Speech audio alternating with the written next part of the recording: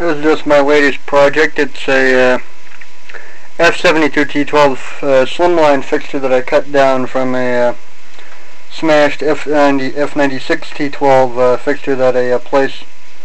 It's the place where I get all those big, huge cases of lamps and stuff. It was going to check it because, I don't know if you can see some of the hammer marks there.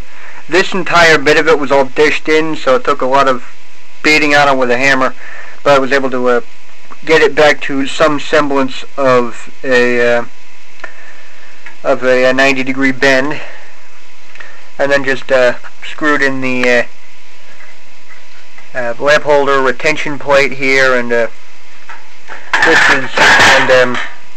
just put in the little slimline lamp holders, because this takes F72T12 slimline lamps now. These are just some F72T12 GO Sylvania GTE gold lamps that I got a full case of some years back with the intention of building a fixture like this.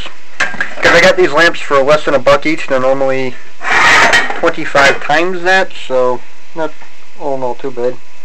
So that's what and that's not as bad as the rest of it. That's what the original end piece of the fixture looked like. It's your fairly cheap Mexican Lithonia roll-formed channel stock fixture. I mean, just dinky little crap compared to my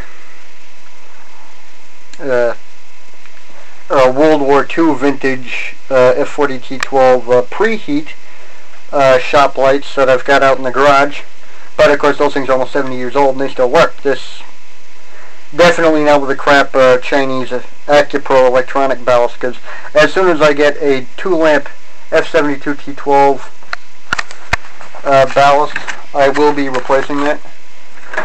And just to show that the thing actually works, yes, I know the shop's a mess, need to clean it. But, let's see, boom! And it lights. Yeah, you can see there's my really choice temporary connection. That's just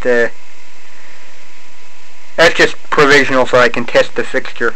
And also this bit will be covered up. I just need to punch a hole in the end of the cover, which I've already cut down. Other than that, this is pretty much finished, and I need to make a intake. But other than that, it's pretty much done. And I'm probably just going to screw in some sheet metal stock.